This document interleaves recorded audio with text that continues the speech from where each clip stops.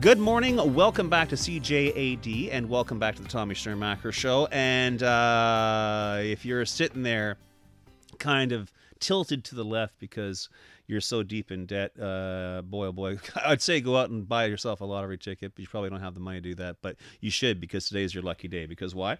Because sitting across from me is Lama Farran. She's a money coach who's going to give us tips on how to get out of mounting debt. And the first thing on the list of things to do, I guess, is A, to say, welcome to CJAD. Thank you for having me. And B, to say, what is the difference between a financial advisor and a money coach?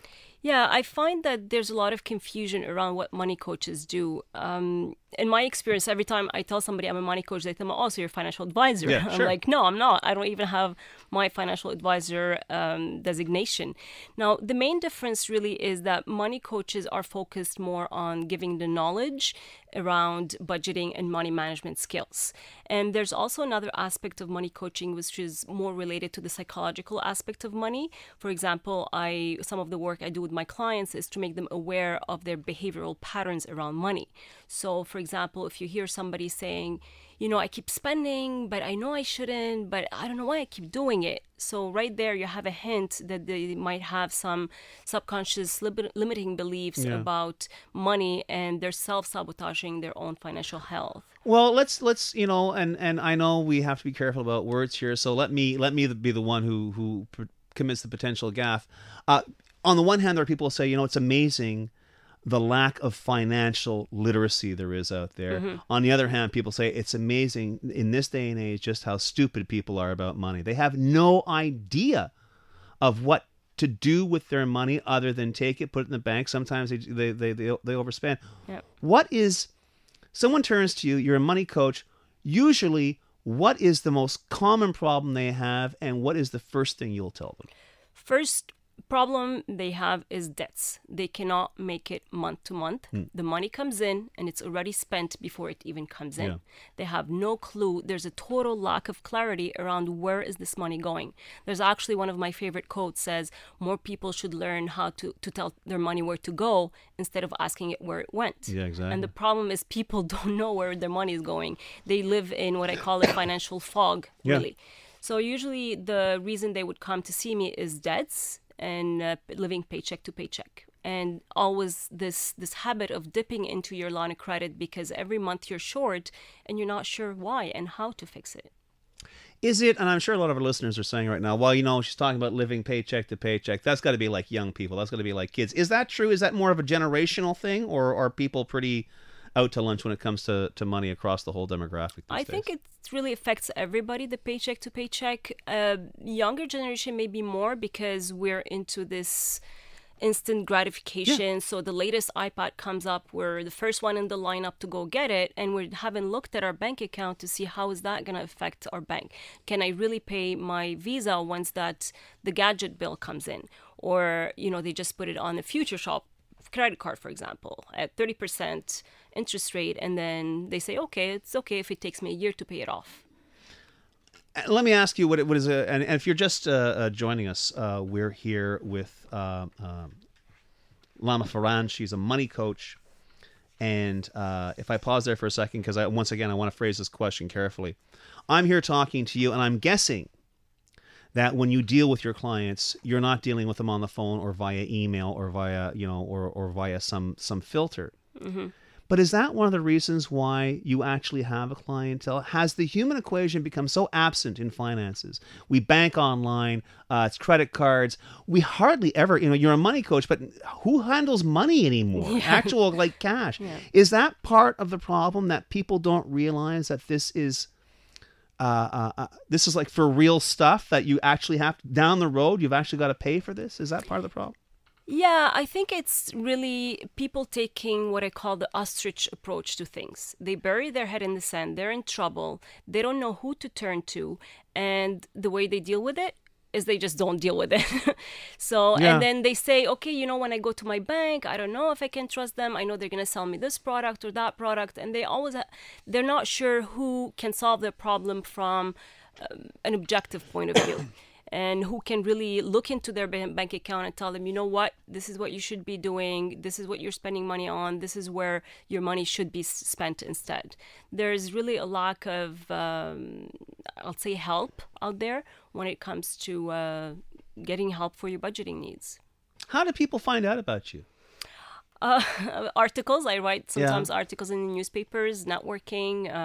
I do talks in the library. I do a lot of workshops. So people are starting to find me. And the funny thing, every time somebody finds me, they tell me, I was looking for somebody exactly like you. I just didn't know the term, what to search for, what to Google for. They're like, I knew I didn't need a financial planner. I knew that I didn't need a debt consolidation service, but I didn't know what your job is. Okay. What the title is. Well, I'll tell you what. If for those of you now that you've been listening to us now for about 5 minutes, if you have any questions for Lama, just give us a call, 514-790-0800. Remember, she is not a financial advisor. She is your money coach. And we have one question. You might want to put those headphones on now, Lama, because we are going to hear from the nobly named James. Welcome to CJAD. Hi. So my question is, I recently got married. I have a $350,000 house with a $110,000 mortgage left to pay, which is due for renewal next year. My wife comes in with two debts of a $20,000 MasterCard that we're only paying about $600 a month on, and a $15,000 regular line of credit, which is interest rate is like 8%. And I've asked my bank to possibly combine all these things and have a regular line of credit attached to the house, which is only like 3%. So should I put all of my debts into a new mortgage or not? Okay. The thing is, I have a love-hate relationship when it comes to the line of credits attached to the house. And the reason for that is, now it's going to solve your problem in the short run. You're gonna get rid of those two debts that you have, and you're gonna have one payment, and life is good, and it's at a low interest rate. But it didn't fix the problem of how did you get those cards up. So you have to work on that behavior of how did I find myself using the line of credit and using the credit card and not paying them off month after month.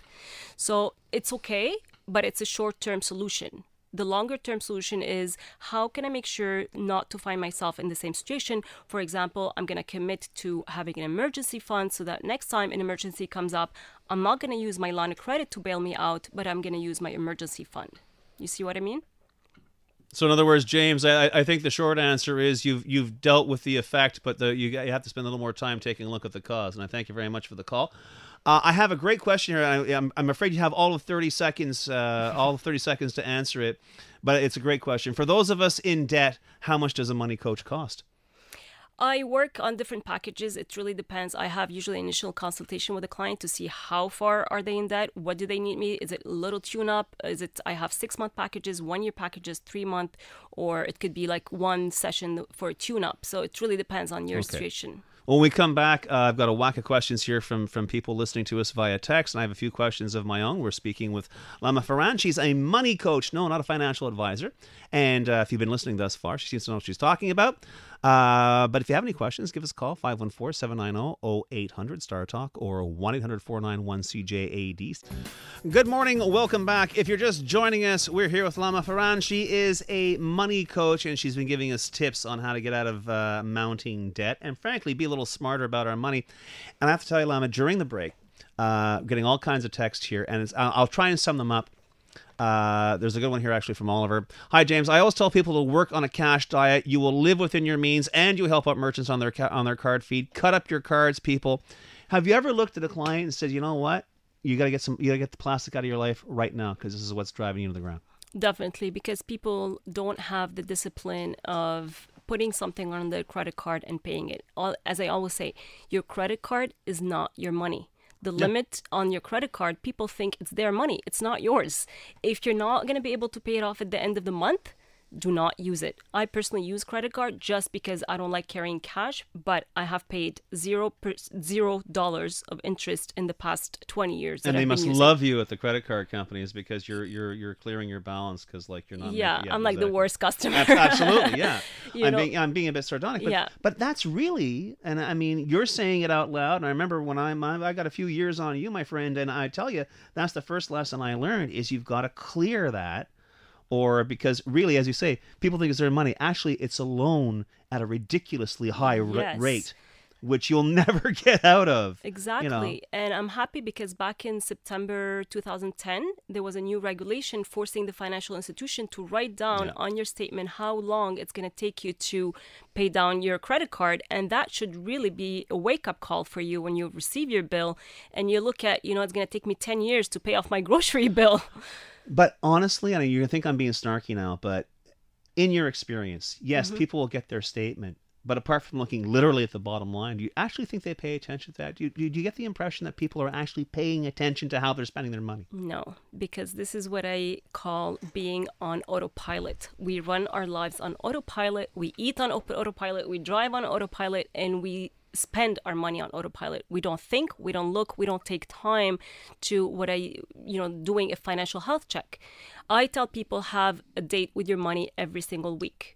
Once a week, you sit down, you have a date with your money, you pull out your statements, you look at them, do not pay them blindly, look at what it says, look at those little asterisks and those little fine prints, because this is where your attention should go.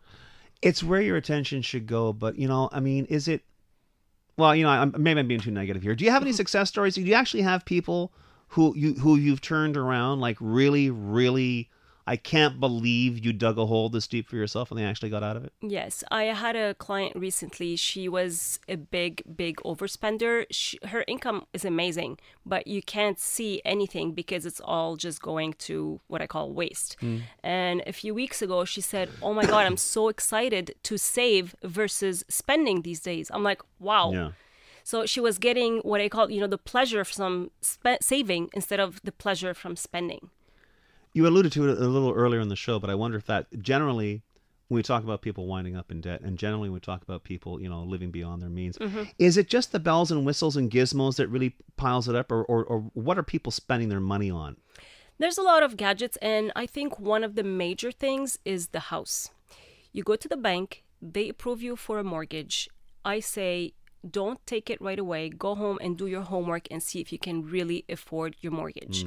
That's the big one. People are getting themselves into houses with like 5% down payment that they just withdraw from their RSPs and without any other plans, without any emergency fund. And, the thing is, the banks are going to make the money from selling you mortgages, right? And I read an article recently. It was called The Rise of the Miserable Canadian Homeowner. I'm like, of course they're miserable. We give them mortgages that they can't afford. Yeah. They move into the house and then reality hits. How am I going to pay for this thing? So mortgages are a big thing. And there's also the feeling that I think advertisers really try hard to instill this in us is that we're not enough. Yeah. We are not enough. We're not, whatever we have is not enough, or it's not good enough. So for you to fulfill that inadequate feeling that they're poking inside of you while you go and you spend and you try to fulfill this, I'm enough now. And that's a scary thing. And I'm glad you mentioned that, because as a former homeowner, I can recall that one of the biggest, you're in there and yes, you got the mortgage, but there's always something in a house. Yeah. Even if you're not buying into all the ads, there is always something that you have to do that costs money to do. And like a lot of things you take for granted while you're growing up, you got to go out and buy. Well, I got to buy a lawnmower and a snowblower and a rake for the lawn and whatever. That all costs money. It all winds up as part of your debt load. Of course, but it's the way I would do it, or I did it, is really following instead of the buy now, pay later, you save now, buy later. Yeah. We bought a house. The deck that came with the house was tiny. It barely fit 2 chairs on a table. It took us 12 years to save for a deck, and we built it last year. But when we built it, we paid it all cash. I didn't go to Home Depot and finance my deck over 10 years. That's the difference. Financing your deck. And that's why you're a money coach. Yes. Lama Farran, it's been a pleasure talking to you. Thank you. I hope you have a good summer to enjoy your deck as well. Yes. Because it doesn't look so great out there right now. But no, it's been a real pleasure talking to you. And if we want to find out more about what you do, is there a place we can go online? For sure. My website is Maxworth. That's maxworth.ca.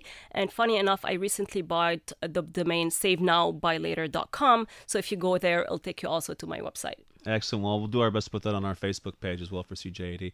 Listen, a real pleasure talking to you. Hope to talk to you again.